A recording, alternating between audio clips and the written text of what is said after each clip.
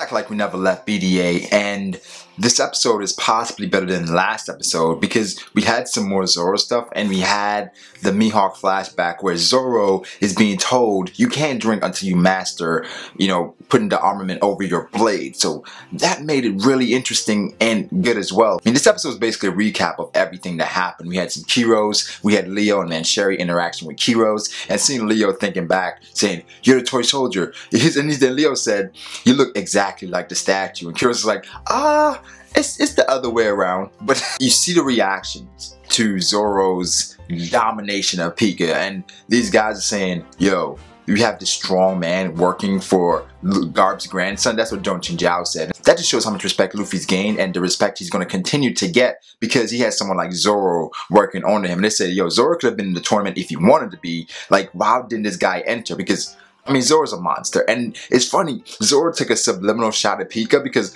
Usopp was like, "Zoro, you okay?" Zoro says, "Not a scratch," okay? So Zoro was pretty fine after that whole thing. He didn't have a scratch on him. The bulk of the episode, though, is Luffy versus Bellamy, and we see the Jaya flashback, we see the One Punch flashback, and of course this happens again, and it was just done very well, I think. Not as good as Jaya. I feel like Jaya had more build up to it because, he spit on Luffy, he did all this stuff to Luffy, and now, he slammed Luffy's face down. In this episode, it was like, okay, you knew it was coming. When Luffy's eyes go dark, that was incoming. So that happened. Seeing Bellamy say that I admire Doflamingo, that's why I'm doing this, but I'd rather be knocked out by another man that I admire as well. So he's come to the point where he hated Luffy, then he recognized Luffy because we saw the flashback with him looking at Luffy's poster and seeing his bounty just consistently going up. And now he admires Luffy. He admires who he is. And